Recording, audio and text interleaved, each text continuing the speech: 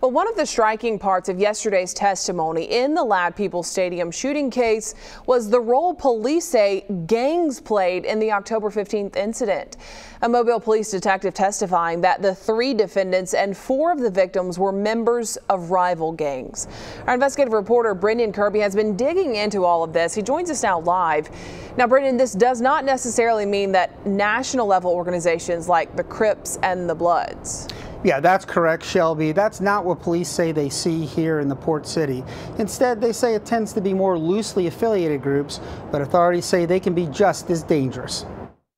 At a preliminary hearing for 2 people charged with attempted murder, Detective John Scroggins testified that bad blood had been simmering between 2 rival gangs in the area. Those involved, he said, were open on social media about their affiliations. It boiled over, the detective said, at the Williamson-Viger game on October 15th. 5 people were shot. Public Safety Director Lawrence Batiste says he can't discuss the case, but in general, he tells me, Mobile has faced gang-like violence for years. Webster describes gangs as a group of people acting together.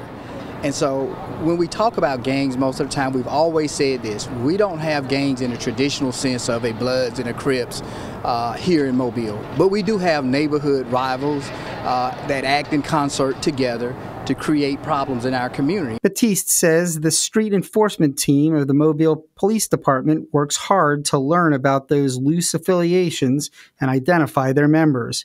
He says these neighborhood rivals are responsible for a large chunk of the seemingly random shootings that Mobile has experienced in recent months. Historically, local gang activity is centered on drugs. A federal grand jury last year, for instance, brought drug charges against 40 people connected to a group known as the Crosley Hills Drug Trafficking Organization. But Batiste says these days it's less about criminals organizing drug rings. I can tell you today that a lot of the reasons behind some of the violence that's occurring makes no sense whatsoever. I mean, it's because somebody looked at somebody the wrong way. It's because somebody bumped into somebody. It's because somebody said hello to somebody else's girlfriend. For their part, the lawyers for the 2 defendants who appeared in court Monday in the Ladd case downplayed the gang connection.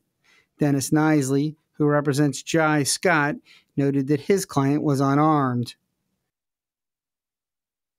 These crimes are usually hard to investigate because police don't often get a lot of cooperation from either side. In addition, he says that significant punishment usually isn't possible for the typically young defendants until after they age out of the juvenile system. Reporting live, Brendan Kirby, Fox 10 News.